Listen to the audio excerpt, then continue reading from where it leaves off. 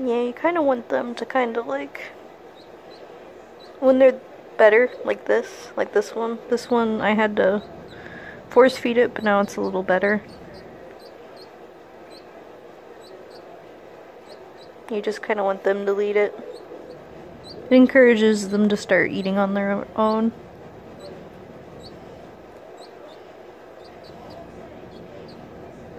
Oh.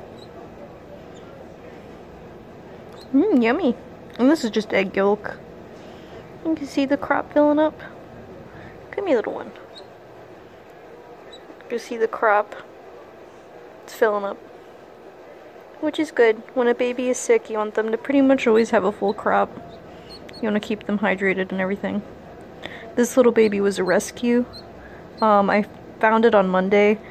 It was at a feed store, upside down, laying on his back, being trampled.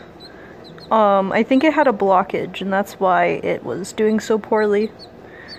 But they gave the chick to me for free because the chick likely wasn't going to make it, but it's doing a lot better now. But, oh, very young baby.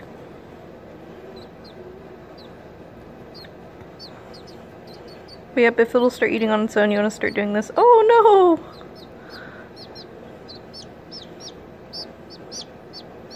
I know, I'll get it off your face. There you go. Oh my goodness. But yeah, you let them lead it. You don't have to force them whenever they can start eating on their own. They'll start eating from the syringe pretty easily.